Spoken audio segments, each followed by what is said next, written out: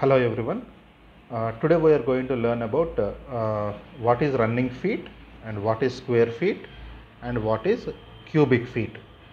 So running feet means in civil calculations we will be coming across these words very frequently: the running feet, square feet and cubic feet.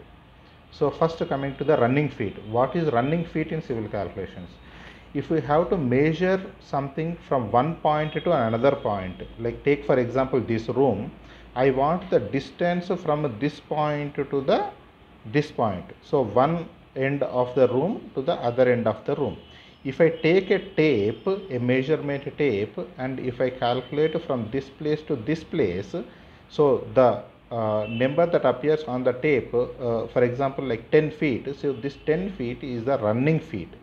That means from one place to the other place, if I am measuring with a tape and I am calculating the distance, I am measuring the distance from one place to the another place, that is called as the running feet.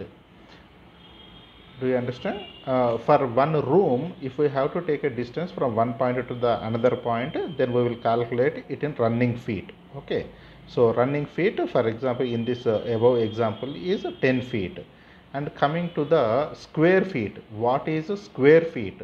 Square feet means it is the area of the room. If we have to calculate the area of something, area means length into breadth.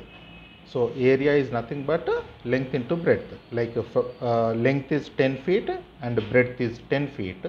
If it is in a room, if I have to multiply with 10 into 10, that means 10 feet into 10 feet, that is 100 square feet. So this is called the SFT. So the area is measured in square feet. Area we cannot measure in running feet. Running feet is the distance from one point to the other point. That is called as running feet. Whereas square feet means, if someone asks us to calculate the area of a room or area of something, area is nothing but length into breadth. So it is L into B. So length into breadth if we do, then we will get the area, right?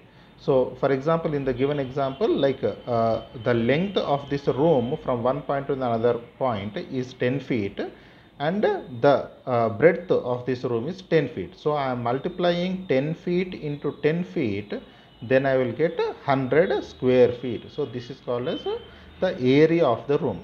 So the area we will calculate in square feet.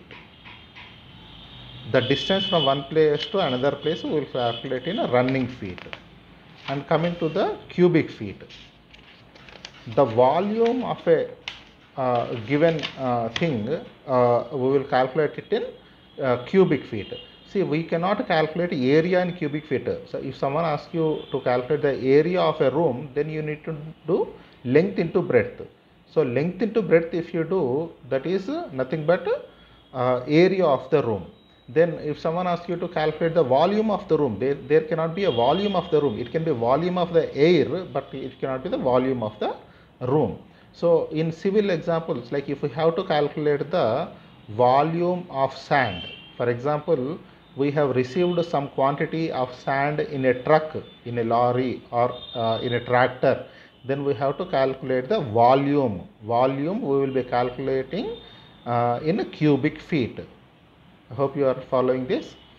The volume of something, like volume of wood or volume of sand, volume of 20 mm metal. So these are volumes. The volumes we will calculate it in cubic feet. Volume cannot be calculated in running feet.